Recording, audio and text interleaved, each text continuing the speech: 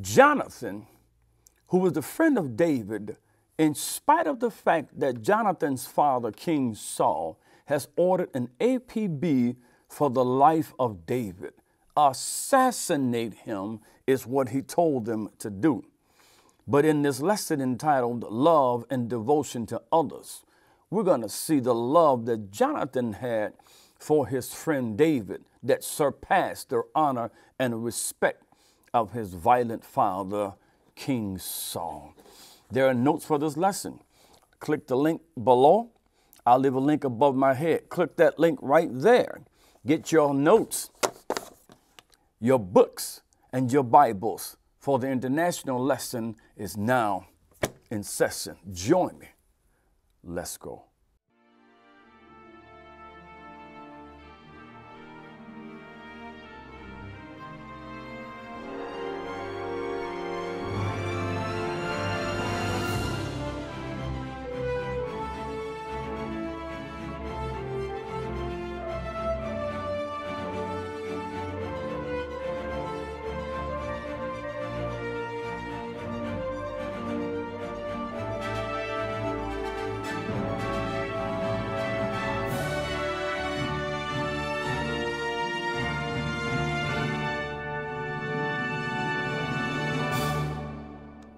Hello, welcome to another edition of the Sunday School lesson as taught by Pastor Rodney Jones.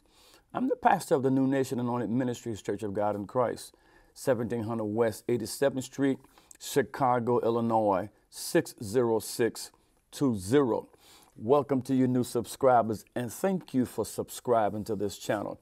We go over the International Sunday School lesson, verse by verse, key words and key phrases. For those of you who would like to be notified each week as we upload our Sunday School lessons, make sure you click that thumbs up, click that subscribe button, and then that bell notification. That way YouTube will notify you each week. Bing! Brother Jones just uploaded another lesson. We got another powerful lesson here. I have my notes here. I pray that you all have downloaded your notes already. If you're having any problems, just send me an email to rodneyjonessundayschool@gmail.com, and I will speak or deal with it myself. I'm trying to retrain myself on how to speak. I had a little incident and knocked off my front teeth, but it's all right. And I'm on the honey-do list. I'm remodeling the house. It's a big honey-do. Honey, remodel my house. Our topic for today is love and devotion to others. We're in 1 Samuel, the 19th chapter, verses 1 through 7.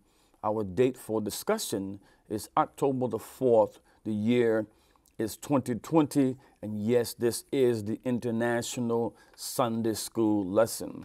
I'm going to be teaching this lesson in honor of my dear mother who passed on last year, 2019. October the 3rd is her birthday. May she rest in peace. Love you, Mama. This lesson is dedicated to you. It says, and Saul spoke to Jonathan his son and to all his servants that they should kill David. Now this first verse is going to be kind of lengthy with the notes, but we're going to move on and move kind of expeditiously as possible. I create words. So point number one, Saul was anointed and installed as the first king of Israel, and you'll find that in 1 Samuel 11 and 15. And Saul was told by God to go and destroy the Amalekites in 1 Samuel, the 15th chapter. But Saul rejected God. He rejected the word of God, and he rejected his assignment to kill and wipe out all of the Amalekites. And because he did that, God rejected Saul from being king. And at the same time, God would be raising up David to be king, and later David would be anointed king over the Israelites, although he was not yet the king. That's 1 Samuel, the 16th chapter, somewhere around verse 1 and then verse 13. Number two, Saul attempts to kill David personally, but it did not work. In 1 Samuel, the 18th chapter, in verse 11, out of pure hatred and out of pure jealousy, Saul throws a javelin, which we're going to talk about again in my notes. He threw it at David, but he missed David. And then Saul was afraid of David because of the fact that the Lord was with him. You find that in 1 Samuel 18 and 14. And therefore, he put out an APB against David to kill him.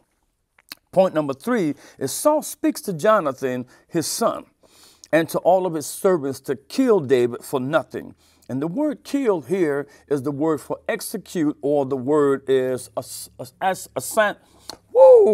assassinate. There it is. I'm getting used to it. Assassinate. Since there's no reason for killing him, there's no sentence of any law that David has broken. David didn't move against the king, and out of pure hatred, the king wants to kill David. It's called assassination. It's called execute. So it appears no reason given, but he tells them, or he gives them a command to kill, because now Saul has rejected the word of the Lord and David. That's 1 Samuel 15 and 23. Jealousy kicked in to reign over the king who was reigning over the people of God. And Song of Songs 8 and 6 says, jealousy is cruel as the grave. And now David has just finished slaughtering the Philistines. That's chapter 18, verse 6, which was an assignment that Saul gave David, chapter 18 and verse 5.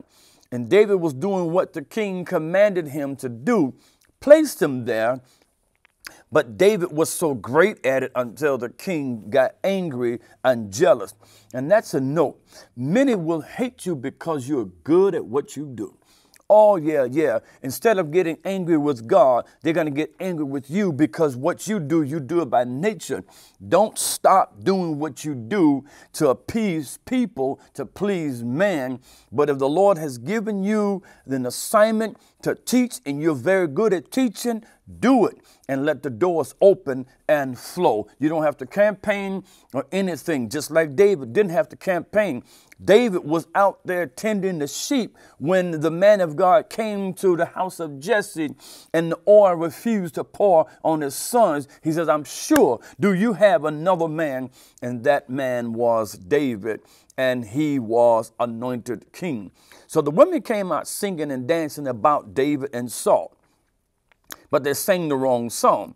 The song was Saul has slain his thousands, but David his 10,000s in chapter 18 and 7. And Saul was very wroth and displeased at that, verse 8 of the 18th chapter. Saul says, according to the Amplified Version, now what more can he have but the kingdom? And then the Bible says in the Amplified Version, Saul looked at David with suspicion and jealousy. From that day forward, 1 Samuel 18 and 9, the King James Version says, Saul eyed David. I got my eyes on you is what happens. And then an evil spirit came upon Saul, and David played the harp again, chapter 18 and 10. That's when Saul threw the javelin at David against the wall, but David dodged it and he escaped it, according to the 18th chapter and 11th verse. One thing you know about me, I like to give a lot of scripture for what I speak about. And the purpose of that is because I know and understand that I have a wide audience of people that are watching, and I'm putting all I can on the table so that you can use whatever it is that you need to use in your lesson. So Saul now tells Jonathan and all of his servants to kill David. This point, number 6, is a test of the commitment of Jonathan to David. Do you honor your father by killing your brother, or do you honor your covenant by hiding your brother or your friend? Do you disobey your father? So my question on the floor is, did Jonathan disobey God's command to honor your father and your mother by disobeying his father's command to kill David? And honor your father and your mother is Deuteronomy 5 and 6. My question is, did Jonathan dishonor the command of honoring your father and your mother when he disobeyed his father to kill his friend? Think about that. Give me some answers, yes or no, and let's open up a dialogue. Let's go ahead, and the floor is open for discussion. What is your answer, and how do you see this whole incident? Verse number 2. But Jonathan, Saul's son, delighted much in David. And Jonathan told David, saying, Saul, my father, seeketh to kill thee. Now therefore I pray thee, take heed to thyself until the morning, and abide in a secret place, and hide thyself. Jonathan, the Bible says, delighted much in David. And the word delighted is the word that means to have pleasure, to have favor, or even to be pleased. Regardless of the jealousy of Saul towards David, Jonathan still delighted in him. The Bible lets us know in 1 Samuel 18:1 that the soul of Jonathan was knit to the soul of David. And Jonathan loved David as his own soul, chapter 18, verse 1. And Jonathan and David made a covenant between the two of them. Jonathan told David of his father's plan to assassinate him. Jonathan cautions David to be careful of your whereabouts, because it could be in the evening time. You don't know who is looking. You don't know who's watching. So he tells him to do two things. Take heed to thyself until the morning, and hide thyself. When you look at the word heed, it's a verb meaning to watch, to keep, to preserve, to guard, to be careful, to watch over, to watch carefully over, or even to be on one's guard. He says, be careful, be on your guard, and hide yourself right now, and hide yourself until the morning. I love this about Jonathan, because Jonathan is showing true friendship for a man who he made a covenant with. Because in spite of the fact that Jonathan's father, the king, tells him to kill David, Jonathan chooses not to. At this point, Jonathan technically is putting his life on the line for David, and David is putting his life on the line for Jonathan, because Jonathan could be setting David up. After all, he is the king's son. But David trusts the friendship between he and Jonathan. Jonathan tells David to hide in a secret place until the morning. And Jonathan is about to put his father, the king, to the test for David's sake and for his safety. Verse number 3, and I will go out and stand beside my father in the field where thou art. Notice what he said, where thou art. And I will commune with my father of thee, and what I see, that I will tell thee.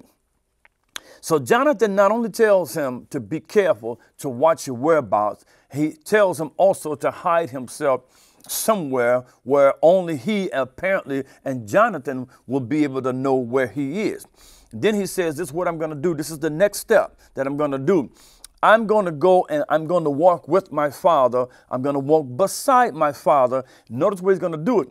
I'm going to walk beside him in the field where you are. So apparently Jonathan is going to know what field, what central location, what central area David is going to be.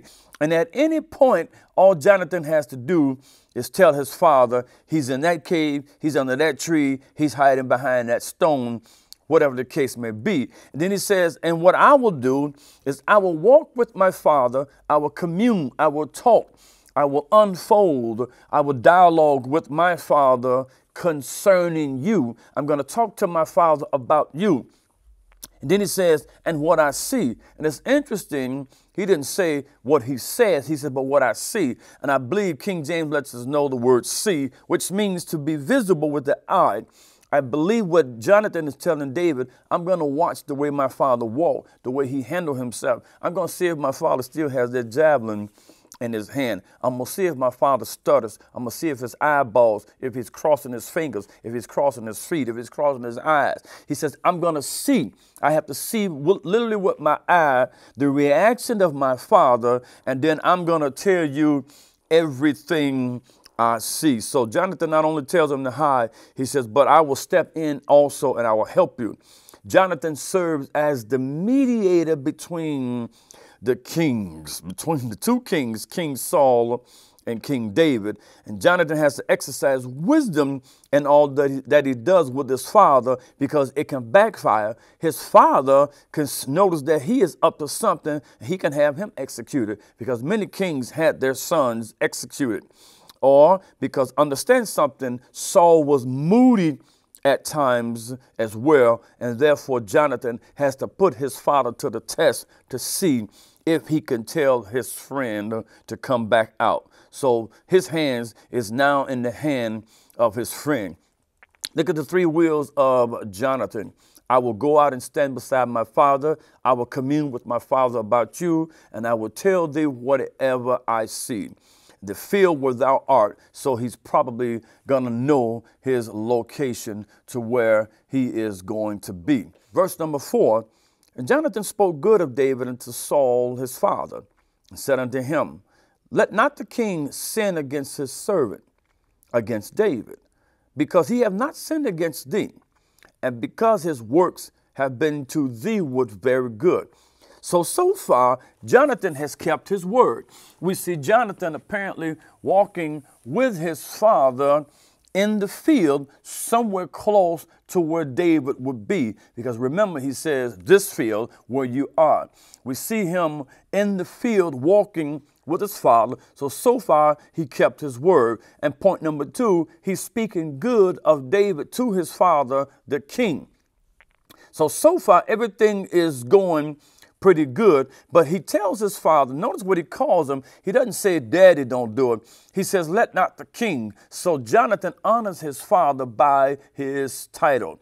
Let not the king sin against his servant, because at this point, it would be a sin if Saul does anything against David, because David hadn't done anything wrong. So if you do anything to David at this point, it would be a sin against your servant.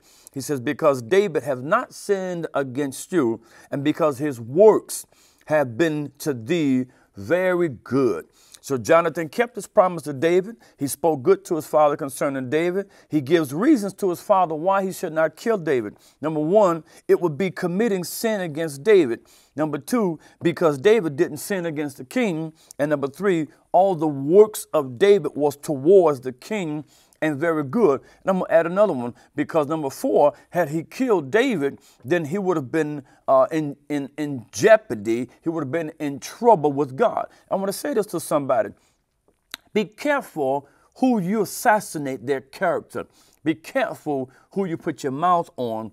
Be careful who you try to destroy. Be careful, because you don't know if they have been called or placed by God to even save you.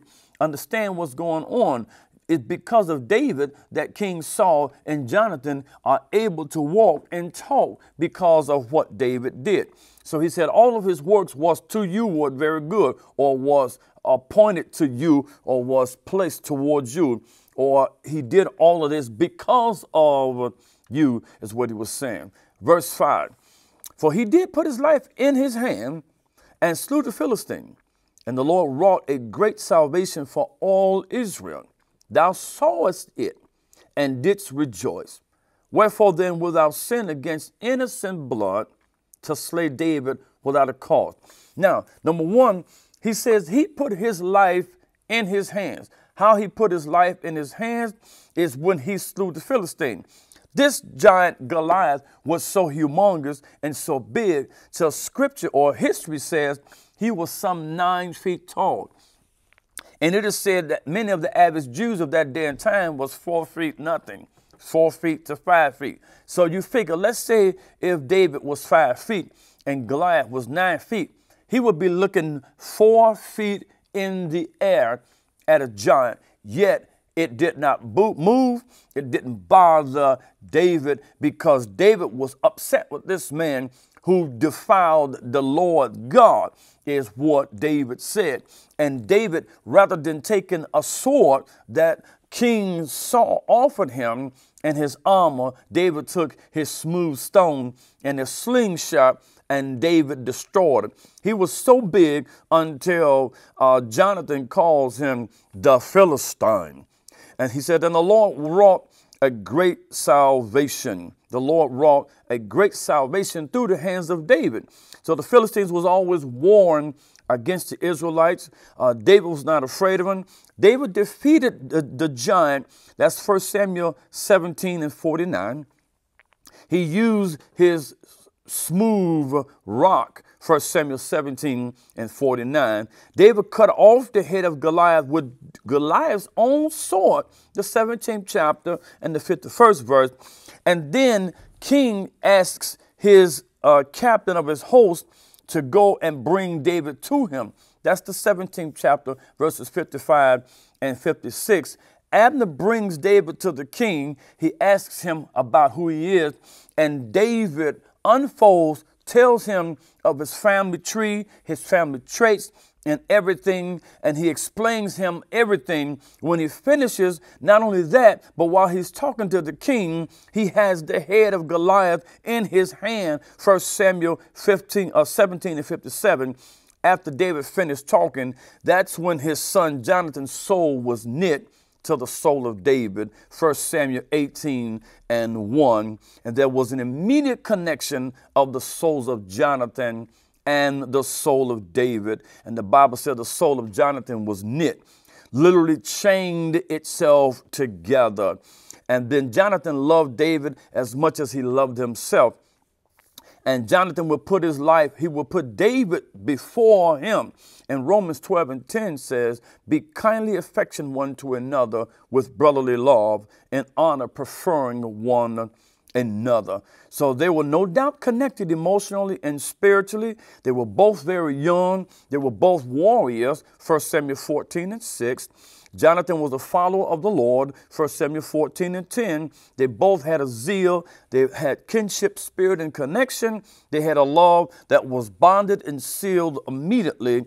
And it is stated that friendship is considered as a union of souls bound together by the band of love. The Bible lets us know he loved him as he loved himself, which is one of the greatest commandments. Love thy neighbor as thyself. That would be Mark 12 and 31. So Jonathan says, thou sawest it and didst rejoice. You saw what David did to Goliath. David brought the head of Goliath to the king, and you were rejoicing, and everyone else was rejoicing at what he had done. He questions, why would you then sin against innocent blood? The innocent blood would be the blood of David.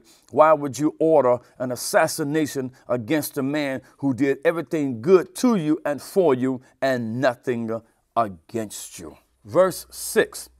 Saul hearkened unto the voice of Jonathan, and Saul swore, as the Lord liveth, he shall not be slain. And the word hearken means to listen with the intent of obeying what has been said. After Jonathan places his life technically on a state for his friend David, the Bible lets us know that Saul hearkened unto the voice of Jonathan. And two things happen in all of this. Number one, Saul hearkened, and number two, Saul swore. He made a vow that as the Lord liveth, and he does live, he shall not be slain. So the plan of action worked for the time being. His brother and friend Jonathan now spared David's life. And Jonathan literally risks his own life for David, because the rage and the anger of the king, he could have had his own son killed. But Saul swore by the Lord himself that as he liveth, the Lord liveth, he shall not be slain. And then lastly, verse 7, and Jonathan called David, and Jonathan showed him all those things. And Jonathan brought David to Saul, and he was in his presence as in times past. So apparently his father and the son, because I don't think he called them right there, they left the scene. And then later, Jonathan calls for David to come out of the hiding place. Everything's good. It's all good, bro. I got you. I took care of you. I'm your buddy. I'm your ride or die. It's all good. You clear to go. The eagle has landed. Come on out. Everything is fine. As my brother Walter would say, the water is fine. The water is fine. So Jonathan is the man in this lesson, and he calls David out of hiding. And Jonathan shows David all that has transpired. And the word showed is a verb meaning to tell, to report, to make known, or even to explain. So Jonathan brought David to Saul once again, and David is now restored back into the presence of the palace. He is now back in action, working with and for the king. The lesson is called love because we're still in this series in dealing with love. Love and devotion to others. Love and devotion to others. It's so important that as we love people, that we understand and we demonstrate the love, demonstrate the devotion that we have to them, for them, because of them, and oftentimes in spite of them. No, you don't have to cut up people. No, you don't have to sin against people without cause. And yes, jealousy is as cruel as the grave. And many people, I do understand, have moved against you because of jealousy. They moved against you because of fear, and they moved against you because the Lord has blessed you tremendously because you love the Lord and you have subject yourself unto his will. And people just like Saul did, who was the first king, moved against the man who helped to deliver him and the entire nation of the children of Israel. The lesson lets us know that David, because of David, the Lord caused a great salvation of the children of Israel through David. And what was that great salvation? He delivered them out of the hands of the Philistines, out of the hand of the great giant, the great warrior. He would take this little old boy from the back of the field, bring him into the palace, and use him to destroy the enemies of the entire nation. And there are many of you who have the people, the church, the leaders have moved against you, not understanding that it was because of you that they are effective. It's because of you that they are where they are on today. Yet because of jealousy, because people start singing praises about how the pastor killed his 1,000, but how the deacon or how the minister or how the assistant pastor or how the evangelist or how the missionary have killed their 10,000. Many people are coming just because of you. Brother pastor, that's a beautiful thing because it's all in the plan of God. You may not be the top dog, but understand you're still the pastor. You're still the shepherd. And that person is not moving against you. That person is trying to support you. That person is trying to help you. As they're trying to help you, make sure you consider the fact that the Lord possibly has them there for a reason, and don't move against them for naught, is what the old folks say. Don't move against them, and go ahead and be encouraged and do the will of the Lord in spite of the hell that you may be going through. And understand, the Bible says, if God be for us, who can be for against us? That's it. This is a good lesson. That right there was for somebody. If that was for you, type in here, it's for me. If you don't want to type it, you can send me an email to Rodney Jones Sunday School at gmail.com. Continue to bless one another. Go back to your classes and teach them to only do the right way, the right thing, and only do the things that's pleasing to the Lord. Make sure you hit that subscribe button and that thumbs up button, and tell somebody about this channel. Tell somebody and share this to somebody. Maybe this lesson will impact and change lives. Remember my motto: teaching the Word of God in the spirit of excellence. And the model of the Sunday School, a child saved is a soul saved plus a life. Amen.